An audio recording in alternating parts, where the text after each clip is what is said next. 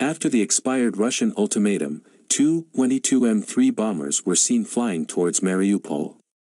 After the time had elapsed for the surrender of the Ukrainian military from Mariupol, long-range Tu-22M3 bombers were unexpectedly seen in the sky.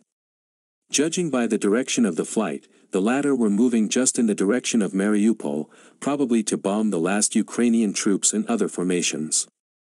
On the presented video frames, you can see how at least one long-range supersonic Tu-22M3 bomber is moving in the direction of Mariupol. Considering that these aircraft often operate in pairs, there probably was a second combat aircraft, although the latter never made it to the video footage. Video footage was taken around noon, but there are no official statements about the use of long-range bombers at the moment. Earlier, Russia set aside 6 hours for the unconditional surrender of the Ukrainian militants, mercenaries and nationalists, promising to save the lives of those who lay down their arms and voluntarily leave their shelters in Mariupol. However, according to Avia.pro sources, the Ukrainian military refused such an offer.